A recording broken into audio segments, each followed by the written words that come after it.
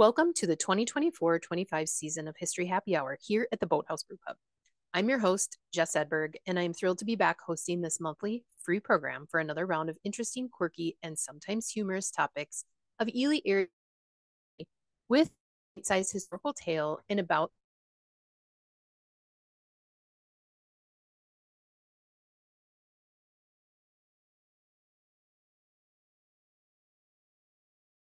of information available through local resources or online resources and present them in an informal setting in the hopes of educating through entertaining and interesting stories to inspire you to dig deeper. Taking a moment to thank the supporters of this program include the Boathouse Brewpub. So we are being hosted in this space free of charge, so please do take advantage of the service that's available. The Ely Folk School and Boundary Waters Connect to provide audio equipment. Dorothy Moulter Museum, which is my employer, to provide time for me to research these outreach programs. And the Ely Heritage Preservation Commission, which is a huge resource for area information. I'd also like to recognize the Donald G. Gardner Humanities Trust for a small grant that will turn last season's History Happy Hour programs into a podcast to hopefully increase awareness and accessibility of these history programs. Now, before I dive into our featured topic for this month, the Tanner Hospital, also known as Tanner's Hospital after Dr. Tanner, I'd like to make a sweeping generalization and assume all of us in this room value our shared Ely area history. We see it every day as we travel through our community. There is a literal treasure trove of historical stories, traditions, and structures. Now, if we break that down into history's many facets, the physical structures, you can see on this map that Ely city limits, we have 135 properties that have been inventoried by the Minnesota State Historic Preservation Office, also referred to as SHPO, including 6 listed on the National Register of Historic Places. Those nationally listed include 2 outside of town, Burnside Lodge and Sigurd Olson's Listing Point property, and the rest in city limit, which are the Ely Community Center, Ely's Historic State Theater, the Pioneer Mine Buildings and Headframe, and of course, the guest of honor tonight, Tanner's Hospital. There are also structures that are considered eligible to be added to the National Register, but have either not been submitted or the paperwork has not been processed. Those include Ely City Hall and the Ely Post Office buildings. So what does it mean to be listed on the National Register? Well, the National Register is the nation's official list of buildings, structures, objects, sites, and districts that Americans believe are worthy of preservation. It was established in 1966 with the passage of the National Historic Preservation Act and is maintained by the National Park Service in partnership with federal, state, tribal, and local historic preservation offices. As of 2019, the National Register includes more than 95,000 listings comprising more than 1.8 million individual buildings, sites, structures, and objects, representing a wide sweep of American history. When listed on this National Register, preservation benefits and incentives are available, such as eligibility for federal preservation tax credits and grant programs. The National Historic Preservation Act of '66 also provided for a network of historic preservation offices in each state to spearhead initiatives and help carry out the preservation program. Minnesota's SHPO was created by state statute in 1969 to provide statewide leadership in collaboration with other historical entities. For buildings in Ely, those entities might include St. Louis County Historical Society, the Ely Winton History Society, and the Ely Heritage Preservation Commission. But what makes the Tanner Hospital so incredible and special on either of these lists, other than the fact that it's really, really old? Well, for one, it still exists. In digging around old Ely Miner articles from the late 1800s and early 1900s, nearly every single issue mentioned the word hospital at least once, usually many times. It wasn't too surprising for that era, to be honest, and it turns out there's some really interesting history on Ely hospitals, so I leaned into that. Ely's first hospital was in what is commonly known as the James Drug Building, which is now home to Potluck Kitchenware, Healthy Families Chiropractic, and Northeastern Minnesotans for Wilderness on the ground floor, with a variety of other offices and businesses upstairs. The hospital, or rather infirmary, operated on the top floor with a druggist shop on the main level. Now, I've come across a few discrepancies in dates of when the drugstore slash infirmary opened, so I went with those from the Ely Historic Preservation Commission. Previously operating from the lobby of a hotel, possibly at that site, mining company doctor Charles Shipman had bigger plans and opened his drugstore slash hospital on August 28th, 1888, the same year of City of Ely's incorporation, and until 1999 was the longest continuous running business in Ely at 111 years.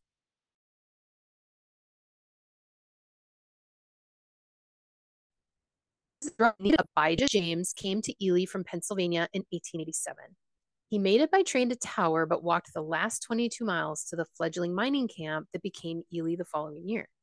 During his trip, he became very ill, and upon his arrival in town, he lay down on a bench in the Exchange Hotel and passed out, the very hotel Dr. Shipman had been working out of. All day, people walked by and, being used to seeing drunks lying about, did nothing. Finally, Dr. Shipman came to the hotel, noticed James, and examined him, soon discovering that he had typhoid fever. Shipman treated the fever and tended to James while he recovered, and their bromance took root. In their conversations, Dr. Shipman learned that and offered him a business partnership, convincing James to stay in Ely because, let's be honest, what fledgling boomtown doesn't need drugs and doctors? My favorite bromance anecdote is how Shipman attempted to help his naturally thin friend bulk up by recommending he try beer to facilitate weight gain. James bought a case of beer and after a month went back to Shipman and told him that the beer wasn't working. Shipman asked him how much he had drank, and James very earnestly said he took a tablespoon every day, endearingly following his own directions for the tonics he likely sold and completely missing out on not only the weight gain effects, but also the mood-altering side effects that bring many people joy. As it turns out, the demand for medical services increased significantly, and expansion was required for Shipman to continue offering care for the growing town of Ely. So Shipman began work on a new, larger hospital, and James bought out Dr. Shipman's interest in the drugstore. The Shipman Hospital opened for patients by 1895 and was a 3-story wood Victorian building considered modern for its time. It was designed in Madison, Wisconsin by Dr. Shipman's father, a renowned architect who had also designed the Capitol building for the state of Wisconsin, and apparently that made it fancy. It was affiliated with the small emergency hospital in Winton and was located where the library is today on Chapman Street. It served the people of Ely as its main facility until 1958, when Ely Bloomington Hospital was built and opened. It makes sense that in a booming mine town, Ely would continue to grow very quickly. Sadly, this also meant that a larger population concentrated not only in a small community, but also crammed in the mines, would require additional medical practitioners with the space and means to address the disease outbreaks common at that time, as well as the catastrophic injuries, along with the normal dangers daily life at the end of the 19th century presented. I mean, doctors had just started using soap in the 1840s. Additionally, this active disease environment stemmed from poor water and sewage systems common on the Iron Range, which were not heavily invested in because of the fear that the mines petering out would result in the loss of their capital investment. Enter Dr. Antero Tanner, considered by many to be a radical Finnish socialist, and he was. Tanner was born in Finland in 1868 during the period of Finland existing as a Grand Duchy under the Russian Empire, essentially meaning Finland self-governed but was ultimately ruled over by Russia. However, this changed with Russia's February Manifesto in 1889, creating the policy of Russification of Finland aimed at eliminating the Grand Duchy and possibly the termination of its political autonomy and cultural uniqueness. To really lean into this dystopian angle in Finland, The Lutheran State Church and its cohort of other Protestant denominations imposed social and economic pressures on society by imposing religious requirements for legal marriage, travel outside the country, and work professions. This all set the stage for rebellion and the rise of socialism. Tanner became very passionate in socialism and the right of the people to freely think during his time at Helsinki University, and became quite outspoken, putting a target on his back and prompting him to leave Finland and sail to America in 1889. Tanner arrived in Rockport, Massachusetts, and very quickly was accused of being a socialist. At this time, being branded a socialist was more an endorsement of new ideas, workers' rights, and community responsibility, very commonly embraced by immigrants and often criticized by religious leaders and industrial magnates.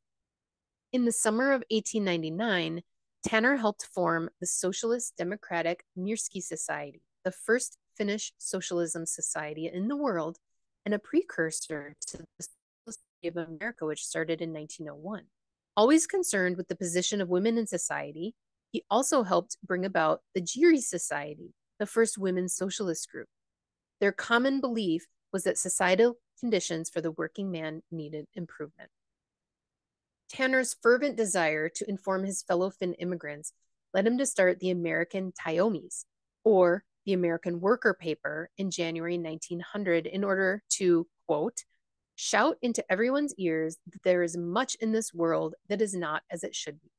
By July, Tanner began a Midwest tour seeking subscriptions for his publication, but being met with opposition as most of the communities he's visited were built upon the industries that had thrived on immigrant workers doing what they were told in order to get paid, no matter the risk. In some communities, police were ordered to arrest any socialist organizers, and it was often difficult for Tanner to find places to eat, sleep, and speak. He decided to move his paper to Minneapolis, and after barely settling in, found out his partners back east decided to end the publication. Sad and weary, he submitted articles to other papers and held talks with small groups and casually passed the time by getting his medical license from the University of Minnesota. At some point, it appears Tanner's wife, Vennie Tanner, was a guest soloist at the Ely Opera, where Dr. Tanner was then invited to speak about the chemical and physical wonders of the world. In short order, he moved his family to Ely in 1902, purchased 2 lots in 1903, and began building his hospital that year. Tanner's new hospital was modern, with a complete lab, surgery, and dispensary, and focused not only on the physical needs of the patient, but provided for the mental needs as well. It was designed for convenience, light, and ventilation, with steam heat, electric power, and hot water accommodating up to 20 patients at one time. It offered a window-filled turret which could recover from surgery, enjoying the room's therapeutic view of Shego Lake and the 5 iron ore mines nearby. Tanner appeared to have a holistic approach to healing and wellness at his hospital, and that aligned with his progressive socialist views, but likely labeled him as such, which wasn't necessarily a good thing in a mining town.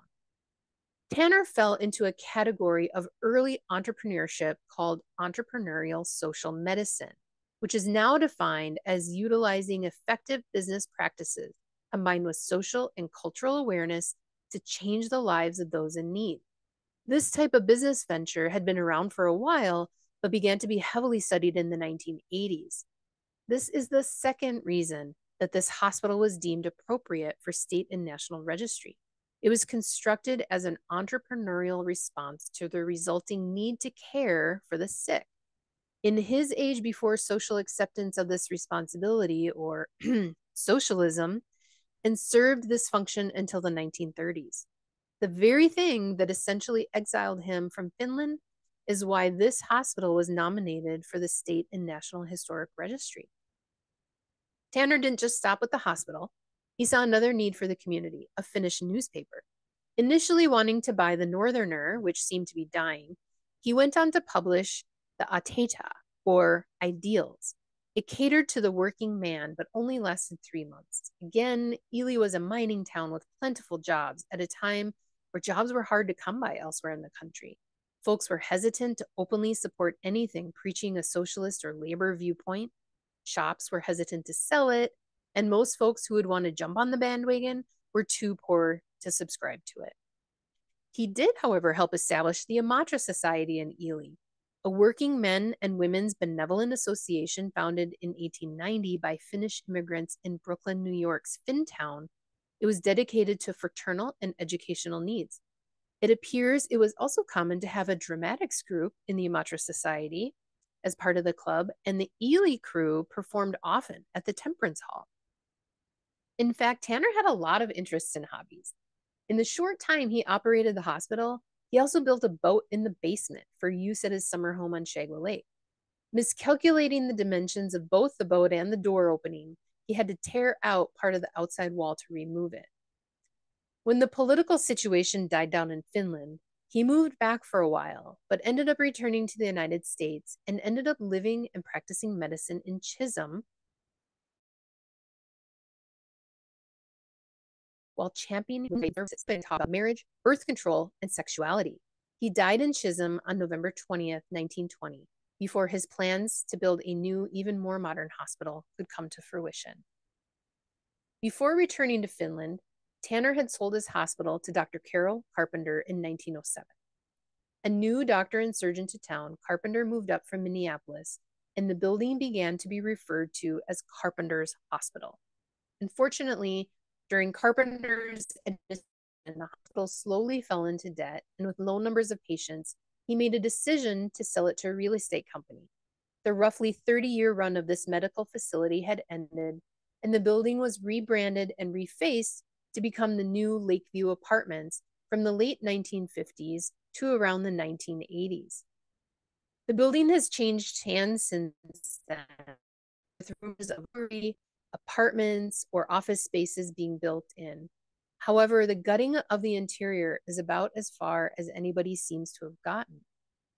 In 2015, the hospital was purchased by Alley A Realty with the goal of renovating the building and bringing it back to its historical splendor and productivity. It appears testing the soil and foundation in 2018 is the last process that's been conducted on site. It's unknown what, if any, remediation is required to continue restoration of this very old structure. The future of this historic structure may not be as easy to find as its interesting history, but what I do know is there's some weird stuff that's happened in and around this building for decades. If you attended the very first History Happy Hour last November, you may recall that this very room we're sitting in was once used by an undertaker and as a morgue.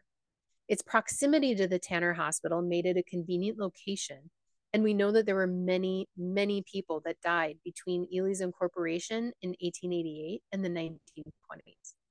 In my search for paranormal stories about the hospital, many of the common themes popped up from folks: shadow figures, silhouettes in windows, strange lights, and otherworldly sounds. These are not surprising, at least to me. They're kind of par for the haunted course, if you will. Ghost hunters are foaming at the mouth to gain access and investigate inside due to the loaded history and sheer volume of stories, including this guy Bones, who has a YouTube channel with videos ranging from spooky abandoned buildings to raising a Doberman puppy. So you can choose which YouTuber you prefer to get your scary stories from. But there are two stories that stand out, and these are stories that I was told by the person who experienced them. The first story was told to me by a former resident of the Lakeview Apartments. She and her mother lived there for several years in the 1970s. In addition to objects being moved or missing for a bit, she recalled one specific time when she had a very heated argument with her mother, the kind where other residents no doubt heard them yelling at each other. They both ended up leaving the apartment upset, and when they returned, the inside of their apartment door had all of their kitchen knives sticking out of it, as if someone had been practicing their knife throwing skills with a very sharp knife.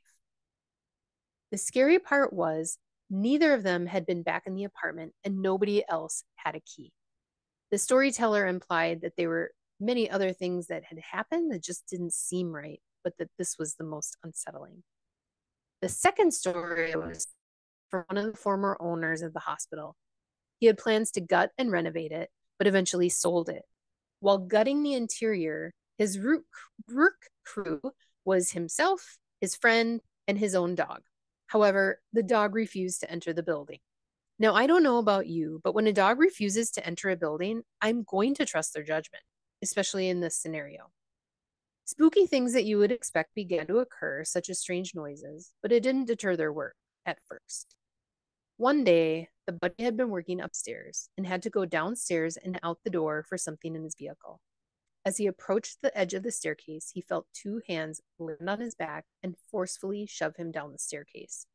Thankfully, he only sustained bruises, but it absolutely changed his perspective on working at that site.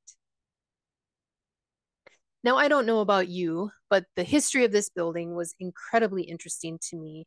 And the community focus of Dr. Tanner really resonated. And now I will always look at that building in a new light. Now, I would also like to thank all of you for being here and provide acknowledgement for my sources for photos that were used in this presentation, as well as information resources. And again, thank our supporters, the Boathouse Brewpub for allowing us to host this here, Ely Folk School, Boundary Waters Connect, Ely Heritage Preservation Commission, and the Dorothy Moulter Museum. Now, this program is offered on the third Wednesday of the month through May. And a sneak peek into next month and the month after programs, we have the Sedan Mine for November, also known as the Cadillac of Mines. And in December, a special holiday focus on Krampus. Krampus in Ely? Yes, that is right. Krampus is found in the folklore from Austria, Bavaria, Bosnia and Herzegovina, Croatia, the Czech Republic, Hungary, Romania, Northern Italy, Slovakia, and Slovenia. So tune in next month on November 20th, and I hope to see you all here again. Thank you for attending.